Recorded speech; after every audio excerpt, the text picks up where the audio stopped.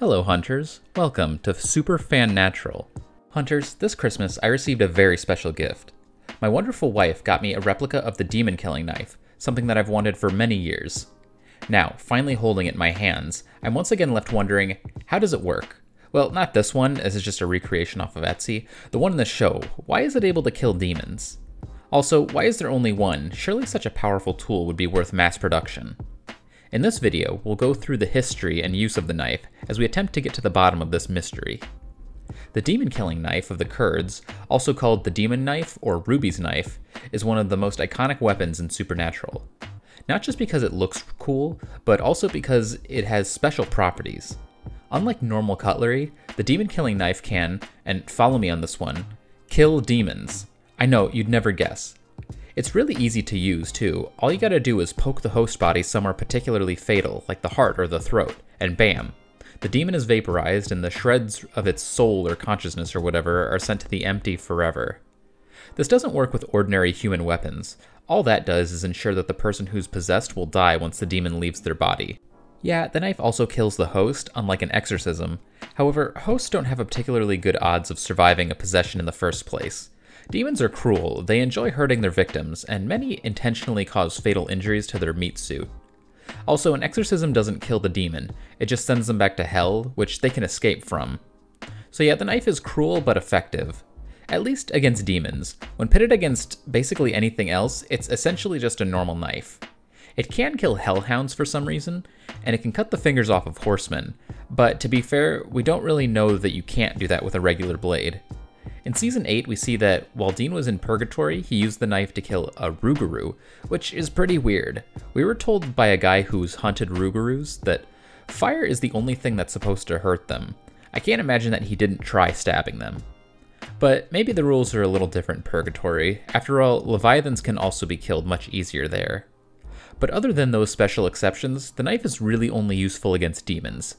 And even then, not all demons are susceptible to it. There are 4 that we know of that have some level of resistance or even outright immunity to the knife: Abaddon, Alistair, Ramiel, and Cain.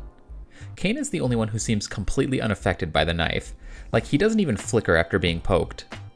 That makes sense, as he had the mark of Cain, which makes its bearer almost completely unkillable. Ramiel also makes sense, as he's one of the princes of hell, which were the first generation of demons after Lilith, handmade by Lucifer himself. This also means that the other 3 princes, Azazel, Dagon, and Asmodeus, would probably be immune to the knife also. Abaddon is a little weird. She was a knight of hell, which were trained by Cain, so maybe he conferred some of his mark-related immunity to his students, I don't know.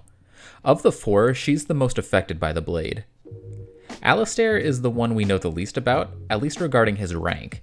He was Hell's main torturer and the only other white-eyed demon besides Lilith, though we don't actually know what that means other than he's probably pretty old and powerful.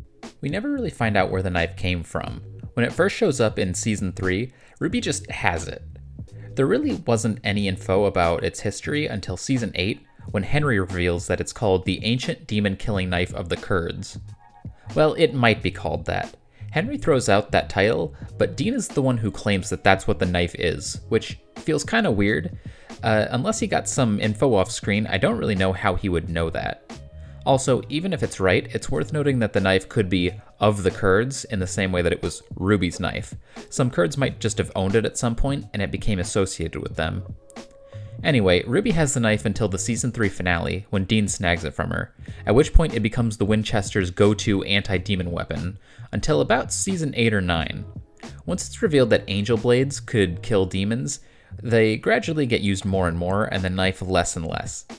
Still, it made at least 1 appearance in each season after Season 2, and scored a rough total of 60 kills, including 56 demons, 1 hellhound, 2 non-possessed humans, and 1 Rougarou. Yeah, I got some kill count facts for you. Put me on the show, James. I'll do a supernatural kill count just for you. 15 seasons, all for you. All I ask is for your love and maybe an appearance on your podcast. Anyway, that's the rough history of the knife, but how does it work? What gives it its democidal powers, and why hasn't anyone made another? It's possible that the blade or the handle are made of some special magical material, but the most obvious source of its magical powers are these symbols.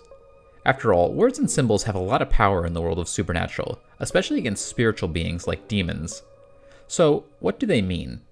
Well, in reality, they don't mean anything. It's just a gibberish language that someone in the props department scribbled onto the blade in order to give it an air of mysticism. Likewise, the show also never gives an explanation for what they mean, and nobody seems to recognize the language. This is by design, as series creator Eric Kripke wanted the knife to remain a mystery. So, dead end, right? Well, maybe not. This is all speculation, but I think I found a way to connect the knife to another magical blade, specifically the first blade, or even more specifically, the mark that powers it. Look at the Mark of Cain. Maybe I'm crazy, but to me it doesn't look all that different from the symbols on the knife. Like, they look like they could be part of the same alphabet. If you don't believe me, then why don't you take a closer look at the symbol closest to the tip? If you look at it at just the right angle, it looks very, very similar to the mark. This wouldn't be the first connection the mark has to demons, as it literally turns its bearer into one. How that works is never explained. It's weird though, because demons are supposed to come from Lucifer, and while he was the first one to bear the mark, there's no indication that he did something to it in order to add this effect. I think that some of the darkness's power slips through the mark and into its bearer, whispering to their soul, twisting it and turning them in darker and more violent until they're ultimately killed and converted into a demon. When Lucy had the mark, he felt its effects, and as an archangel, he could possibly perceive it in a way that humans can't. When he decided to corrupt one of God's precious humans, he did so by exposing her to the mark's effect, either channeling it into her directly or recreating it with his powers. It's like a spell, and if you were capable of writing it out in its purest form, it would take the shape of symbols like these. I don't know if it's the language of God, or the darkness, or the soul itself. Maybe all of them, but whatever it is, it can manipulate the soul in a way that's pretty rare. I believe that the knife can kill demons because it's imbued with the same kind of power that created them, except, it explodes them instead. We can only guess as to how it was made, but I'm pretty sure it's not as simple as drawing some symbols on a knife. The most obvious answer is that the symbols get etched in, and then they need to spell or something to activate them, but that's boring. Let's think outside the box. One idea I had is that maybe you have to kill a demon through some other means, and then use a separate spell or ritual to capture the effect within the blade, which causes the symbols to be etched in. It's kind of like the dragon killing swords.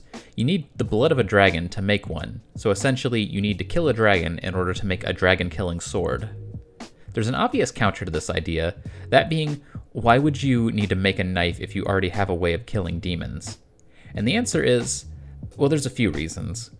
Whoever made the knife might have only known of one way to kill demons, which could have been time-consuming or required special ingredients that were hard to obtain. By contrast, the knife is quick and ready, just getting close and pokey pokey. One possibility is that the knife was made using the Virgin Sacrifice spell from Season 3. If you don't recall, Ruby claimed to know a spell that could vaporize multiple demons, including the one who cast it.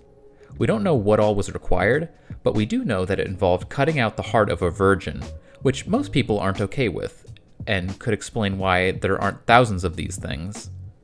It's worth noting that that spell would allegedly destroy the demons without affecting the hosts, which the knife also kinda does. Yeah, most people who get stuck with it die, but that's not because of the knife's magical effect, but rather the whole getting poked in a vital organ. That's actually kinda rare, as other demon killing methods like demon bombs and angelic smiting damage the host body completely beyond repair. So the odds of surviving aren't great, but at least there's a chance. Also, I wonder what happens if you poke a meat suit while the demon is smoking out. Like, you jab them before they fully vacate the body. Does that hurt the demon? Kill the demon? I don't know, but I think it would be worth a shot, especially if the host is already a goner. Also, what happens if you poke an Echiri demon? You know, the ones that can kind of form their own body? Would they just kind of poof, like Ramiel did? Probably. Alright, there's more I could say, but I think that's enough for today. If you liked what you saw, then you know what to do, I don't have to tell you. If you want to hear about a bunch of other topics, then go ahead and check out my other channel, Look What You Learned, where I talk about basically anything that I want. I'm gonna be honest, I don't really know what the upload schedule is gonna be for this channel, but for now, it's just gonna be whenever I finish a video. I'll have more for you soon, but for now, carry on.